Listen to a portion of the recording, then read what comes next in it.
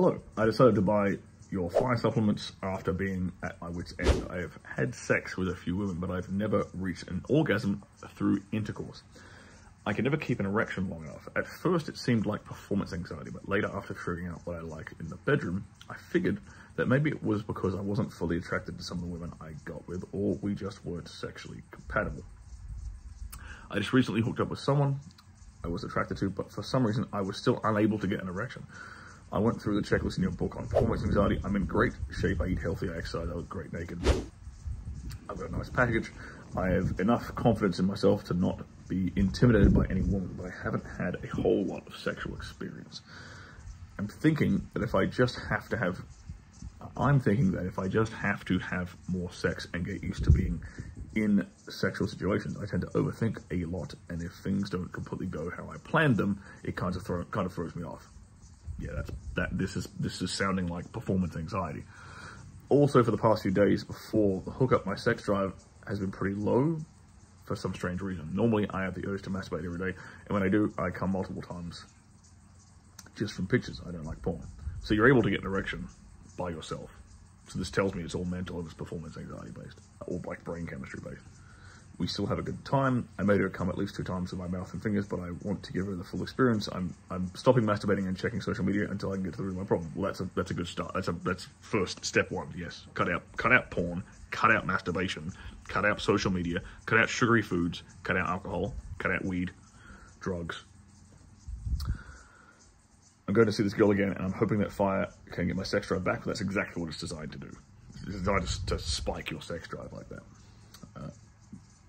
Sex drive back enough to figure out whether the problem is my anxiety or lack of sex drive. Well, it sounds like it's both. It doesn't actually. Well, I'd be surprised if it was a lack of sex drive if you're masturbating multiple times a day, right? Would be said. Normally I have the urge to masturbate every day, and you come multiple times. So you're masturbating multiple times a day. So that tells me that your sex drive is not low. It tells me that it's a performance anxiety problem.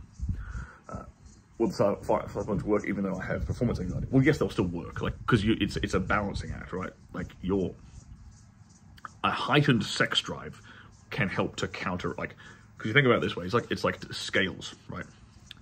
And it's like, okay, if I have like an average sex drive but I have high anxiety, well, the anxiety side's going to weigh up, right? Or weigh things down. Okay, well, let's put some more weights on the sex drive side of things. Cool, more sexually aroused, right? And so now the libido side is taking control and overriding the anxiety because you're just so aroused and so damn horny that you can't help but get an erection. You know what I'm saying? Let's keep going for the question. Yeah, I mean, this is very clearly mental and anxiety problem. Like you've said, like your body is, I mean, okay, maybe we can increase your sex drive a bit. We can increase your sex drive to help overcome the anxiety. It's kind of like a counterweight, like I just described. But you're healthy by the looks of things.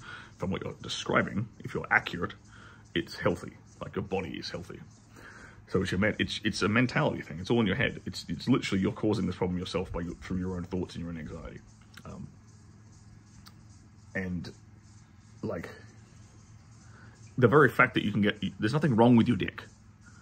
Like you can get an erection by yourself if you're masturbating. I'm assuming when you masturbate and you come multiple times a day, you are hard and you have a boner. If that's not the case, then you should have mentioned that, but I'm assuming that's the case. I'm assuming you have a boner when you're masturbating. So that means your dick works, which means you can get an erection. So it's entirely in your head.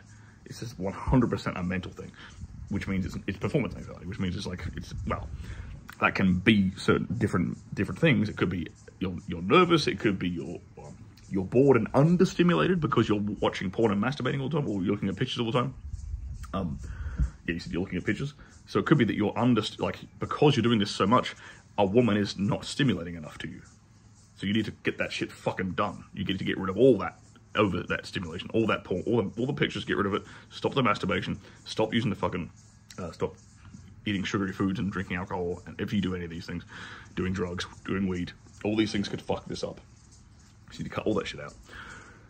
And then I would recommend, because you need to be, like, think about the mental state you're in when you are masturbating versus the mental state you are in, mental and emotional state you are in when you're masturbating versus the mental and emotional state you're in when you're with a woman like this. Like, sit down for a second and have some introspective thought on it and look at yourself and be like, okay, what do I feel and think when I'm just by myself masturbating, and what do I feel and think when I'm with a woman? You're probably thinking nothing when you're jerking off, and you're probably thinking something when you're with a woman. That's the first thing.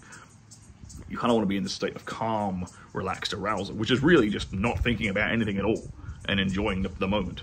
So that's kind of where you want to get to.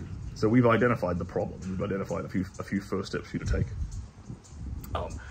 But things I would probably recommend would be things like meditation and sparring to help you, like literally boxing, like getting punched in the face. I'm not joking.